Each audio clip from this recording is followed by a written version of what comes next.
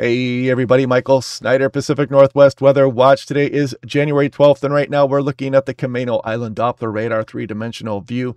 This atmospheric river continuing to pour some precipitation back across the region, but first thing you'll notice is Everett, Edmond, Seattle getting a bit of rain shadowing here. That's because the Olympic Mountains, you get in this westerly flow, you get a little bit of downsloping here, enough warming where you do not get that precipitation. The Chehalis Gap, however, is not as high, and so that atmospheric river is able to bring some of that precipitation back through that region, hit places like Tacoma, Federal Way, Kent, Normandy Park, SeaTac, and back into the Cascades.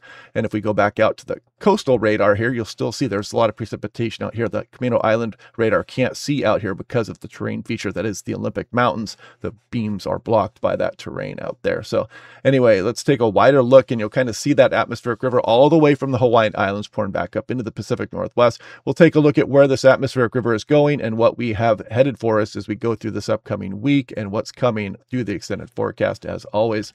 Now, if you just bought a Tempest weather station recently, you can check one of these out.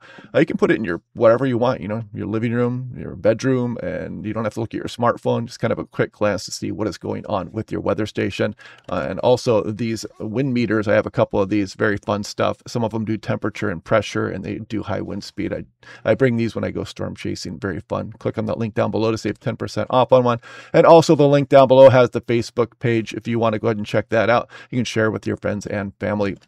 So looking at Seattle, Tacoma, still some flood watches out here, includes Port Angeles and Forks, and the hydrologic concerns are for Skagit and Whatcom County with the atmospheric river a bit heavier here just north of Everett and Seattle. Also some gusty winds here this morning. I talked about that a couple days ago, but the worst should be now passing, and those should be dying down as we go through the later morning hours of today.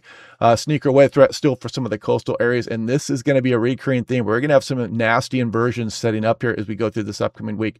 I'll show you some of the latest on that here in a moment. You're going to want to check this out. And there's some freezing fog and sneaker wave and some air quality alerts down here across Southwest Oregon also. So this is the wind speed as of last night. And as I'm scrolling through this morning, you can kind of see it starts to light up here as we go through the later morning hours. It's 8 o'clock, 9, 10, 11, 12, 1 p.m. this afternoon. Some gusty winds still for Vancouver Island, but that should be dying back a bit here as well. Then we go into tomorrow morning. You can see that storm track starts to point way northward towards Haida Gwaii and some of southeast Alaska as we really start to calm things down here across much of the region, and we start to dry things out also. And then we scroll a little bit further off into the extended, and you can see as we go through Thursday morning, we start to turn this offshore a bit. You can see some of these gusty winds coming across the Oregon Cascades, the Columbia River Gorge there as well.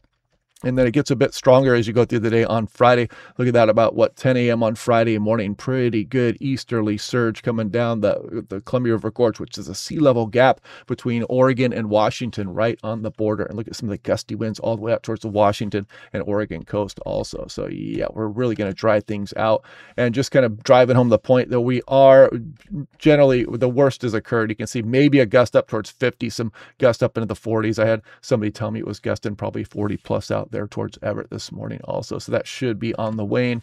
Now, taking a look at what is going on here, there is that ridge and the troughing here across the Gulf of Alaska, atmospheric river pointing into the area. And then you see the ridge building here across the west coast of North America. And it becomes fairly strong as we go on in through the day tomorrow. That ridge hangs out and it continues to build as we go on in through Thursday morning. Look, by the time we go towards Friday morning, in this 585 at 500 millibars, that is what you would see generally like in July or August across the region. This is absolutely insane high pressure, but that does not necessarily mean warm conditions down into the lower elevations. And I'll show you what I mean on that here in a moment. We continue to scroll off into the future and we go all the way through next week. And by the way, that should be about the Seahawks game. It looks like it's going to be pretty dry. We'll see what the inversion's doing, and hopefully the fog can burn off by the time the game starts. But yeah, we are going to likely be dry for the Seahawks game upcoming. And look at that ridge all the way up towards the south coast of Alaska, well up into Alaska, in fact. So here we go with the precipitation. And as we go through the day today, you can clearly see that lifting northbound. There's about 10 o'clock tonight. We scroll on to about 4 a.m. tomorrow morning, still impacting some portions of western BC and Vancouver Island. But as we go through the day on Tuesday, another very weak system kind of slides by. But you see that doesn't mean much there for Washington, Oregon, Idaho, or Montana. And then we really start to dry out as we go through the extended forecast. As you can see, no precipitation expected over the next 6 days after this atmospheric river bounces north. And if we take a look at 850 millibar temperature, so you can see, I mean, this is at 5,000 feet, and you got to get to that silver line to get some below freezing temperatures at 5,000. Not a good look here, folks. This is really going to do some damage to the snowpack coming up. And then as we scroll off in towards Wednesday and then Thursday, look at that, Thursday afternoon. Look at some of these warm temperatures really climbing up the coastline there. Exceptionally warm for this time of year at 5,000 feet. And if we scroll off in towards about Friday, about what is that, Friday morning right here, look at Salem, 18 or 19 Celsius.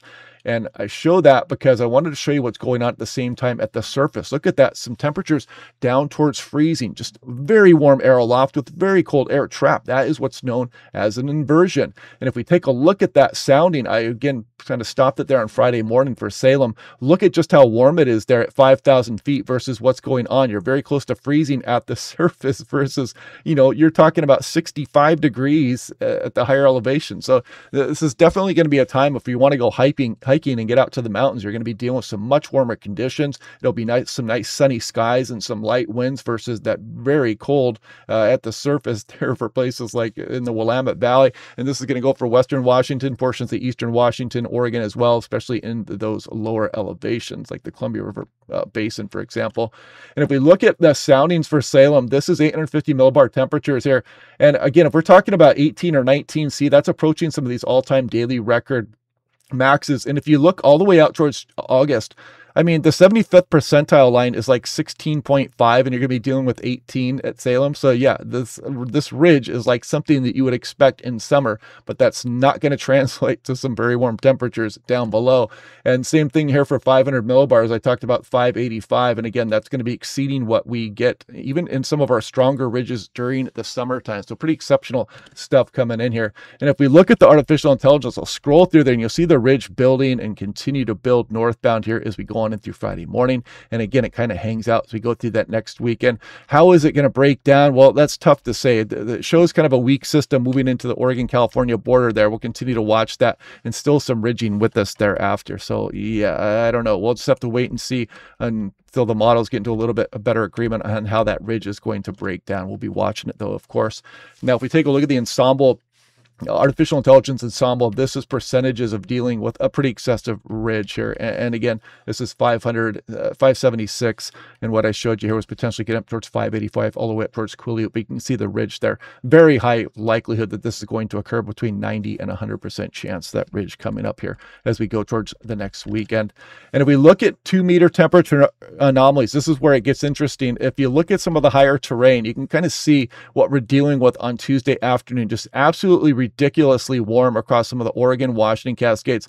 Some places, you know, 20, 25 degrees above normal for this time of year.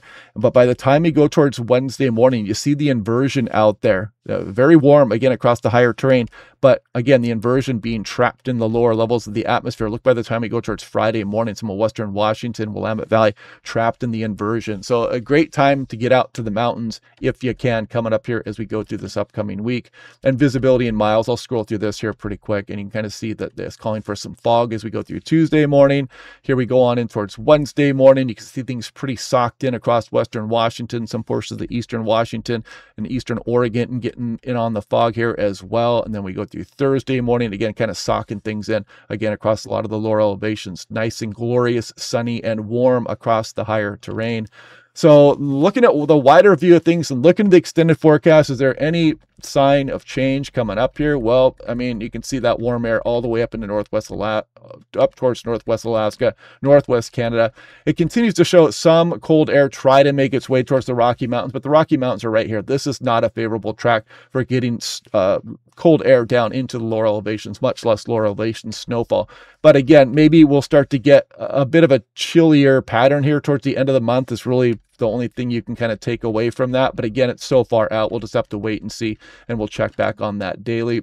Now, looking at precipitation, there's our atmospheric river moving through here. It bounces north, that weak system slides through, and then, man, we really dry out for a period of time as we go all the way on in towards July 20th. And then that shows that weak system kind of sliding in here. Doesn't look like it's bringing much, but again, we'll watch that. It's kind of far off in the forecast to get too caught up in those details. And we go all the way through the 15-day period, and you see not much occurring. Cold air staying east of the Rocky Mountains, or that Arctic high dropping down into some of the northern states. Not us in the Pacific Northwest.